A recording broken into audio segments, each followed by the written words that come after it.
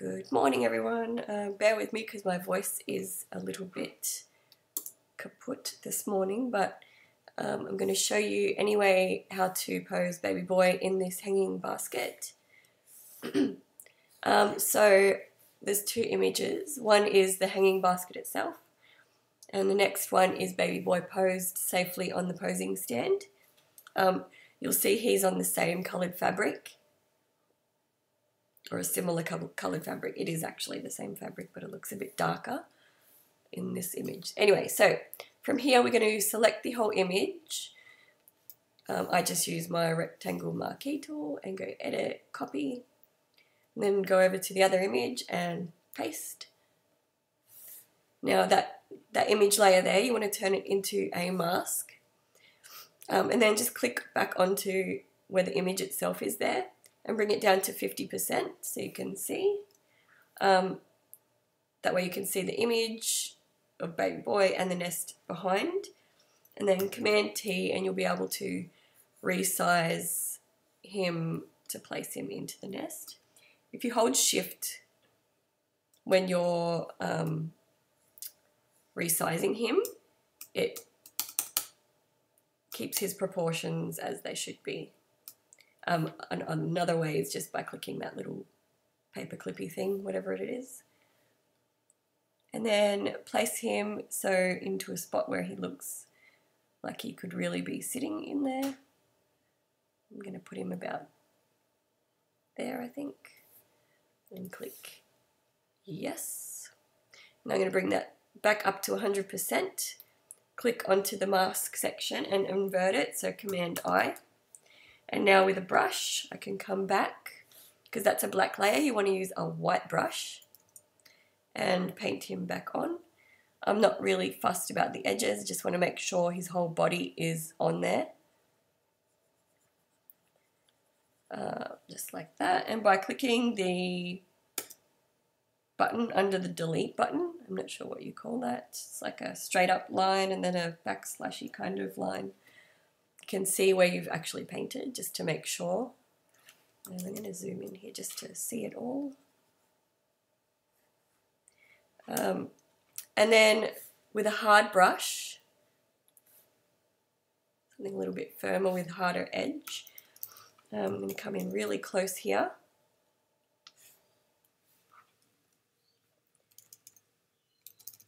And then back with my black brush, start painting off the edges of him.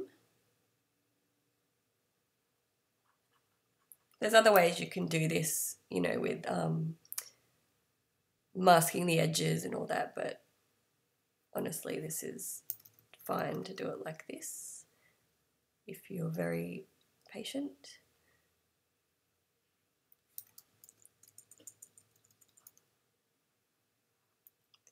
And with the firm brush, I find babies that have lots of hair, it's better to do it with a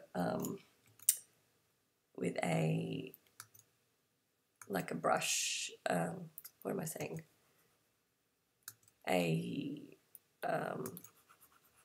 Refine the edge brush, where you mask it out. But his hair, the line on the edge of his head is quite straight. There's not much fine fluffy hair sticking up, so it's fine. And the closer in you come, the easier it is to really get that edge. This is the tedious part, but when you're looking at a little face like that, it's not really that much of torture. It's quite a beautiful job. Look at his lips, he's so cute. And then just all up around here. If you go over, you just go back to your white brush and just bring it back a little bit.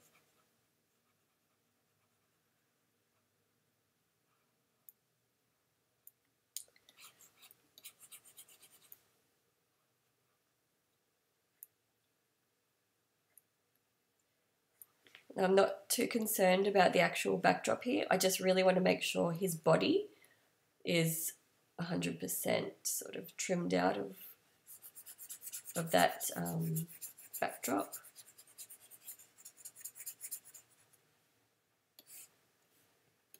I'm going to be blending all around here in a second, which I'll show you. So the main thing is that his little body is cut out and pasted onto here first.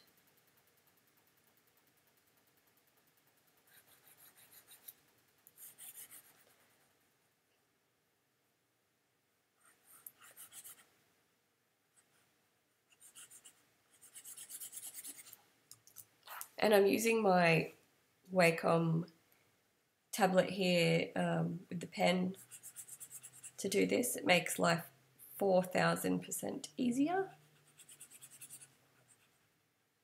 There's no way I could do this with just a plain mouse. Way too hard. This is literally just like using a lead pencil or colouring in pencils and doing it. It's so easy.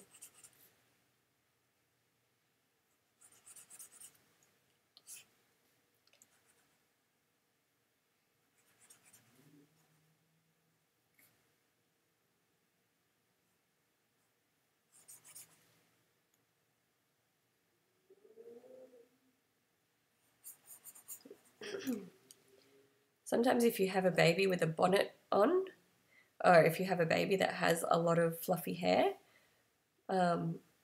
it's sometimes a good idea to maybe just put a bonnet on that baby, because the bonnet's a lot easier to trim out. Otherwise you do have to do the masking of the edges and refine your brush. Excuse me. Alright, so he's cut out there like that. I'm going to bring my brush back down to soft and make my brush big again. Invert my brush, and I'm going to bring it down to about 20%. So what I'm actually doing here is now just bringing back some of the fabric and blending it with the fabric that's already there.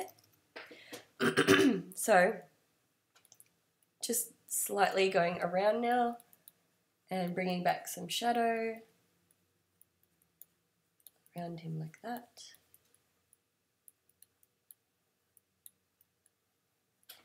You're going to start to see the other fabric coming through, and that's what I mean with the having the same colour fabric, or posing him on the same fabric, makes life very much easier.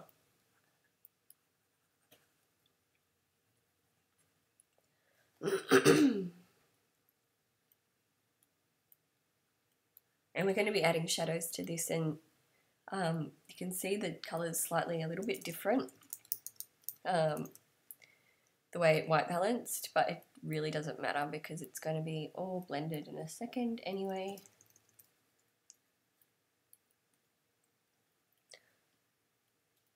And I can change that colour a little bit too. I'm going to come back just up here a little bit too, just to fuzz out that back bit, since it's in the background rather than being in the foreground. It should be a little bit blurry back there, just fractionally.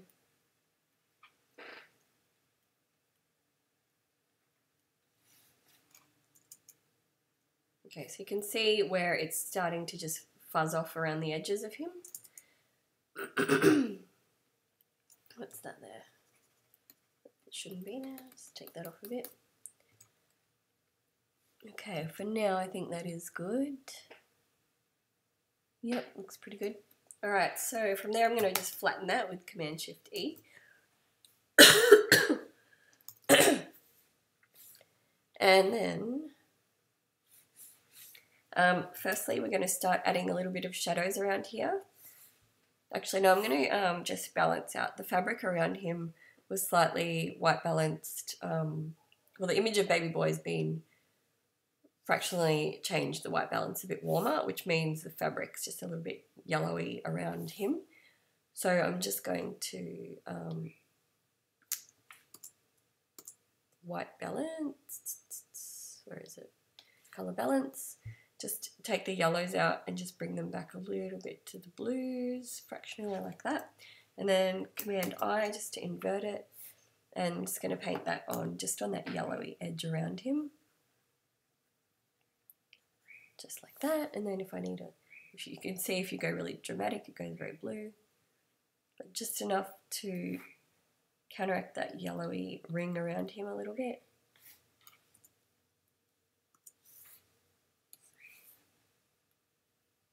I was wondering why that didn't work. More brush would have helped.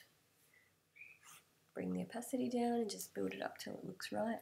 There is about good, so it's about 30%. Just takes the blue, the yellow tone tinge that was on that fabric a little bit around him. And flatten that one.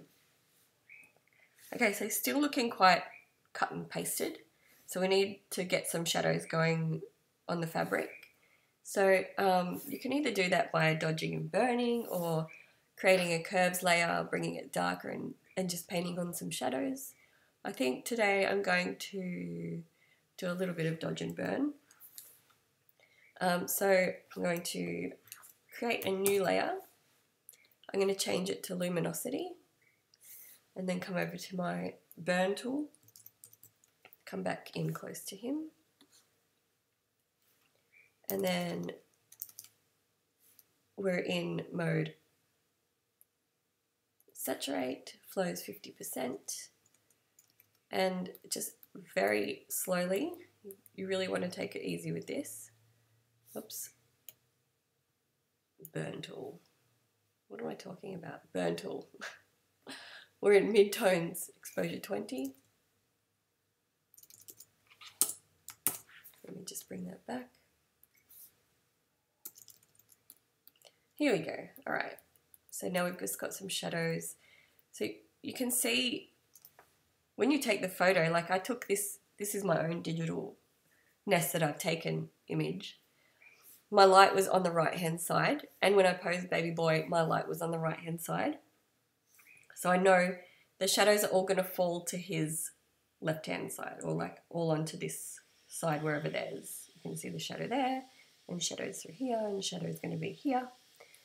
So you got to picture like the light's hitting his head and his bottom here.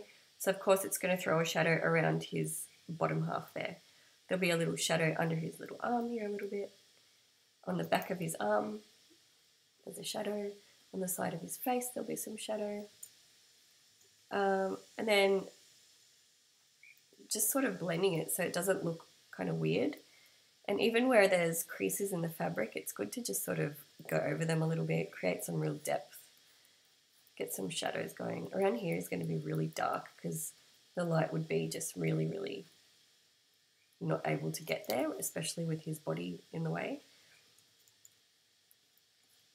And then basically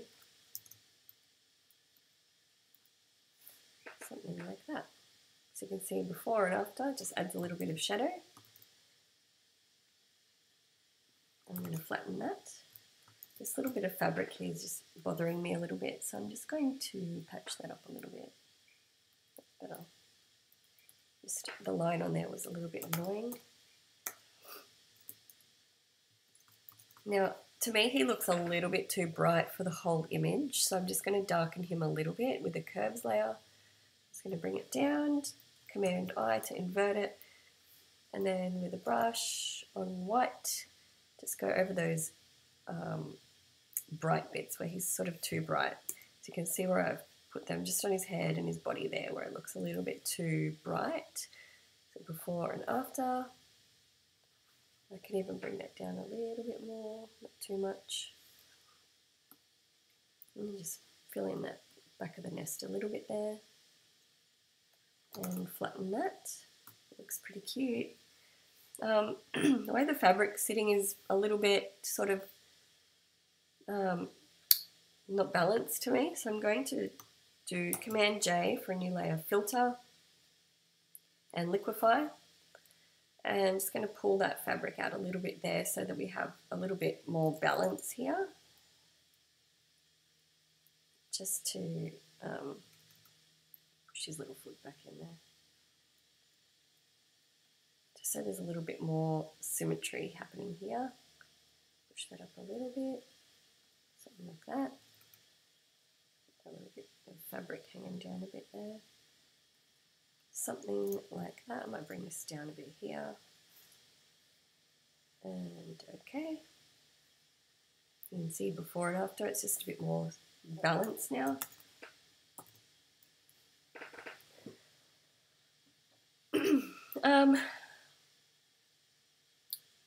And so from there, I think I'm going to just do my regular edit now. It looks pretty good, looks like he was actually posed in there. And that's pretty much it to get him in there. Now is when you run your own creative style over it and go for it. I would never ever attempt to pose baby in this nest. It's actually quite a shallow-ish nest. So it would just be way too unsafe to really pose him in there. Yeah, if you have any questions, please go ahead and ask me in the comments below. Please make sure to subscribe to my channel and keep watching for more videos coming. If you look in my videos that I've already done, you'll see some other tutorials and posing videos and all kinds of behind the scenes goodness over there. So if you like this video, please thumbs up and I'll talk to you all soon.